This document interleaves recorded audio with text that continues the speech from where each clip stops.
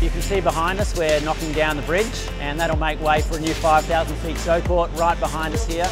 And over to our right we have the function centre, which is being demolished, and that'll be the new function centre, broadcast studios and media areas linking into the new RLA player pod. With the new show court, the new function centre is anything like the new player pod that was open for last year's Australian Open.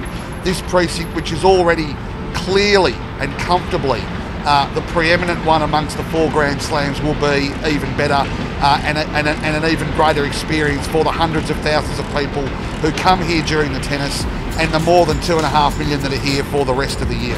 From our perspective, we want it to be a really iconic design and a new something that their fans and people of Melbourne can be really proud of. It'll be used on a year-round basis, both for the tennis and for other activities, so it'll be a great new space for Melburnians right throughout the year and including the Australian Open. With the growth that we've had over the last few years, I think it's really important that the site grows to expand and cater for that.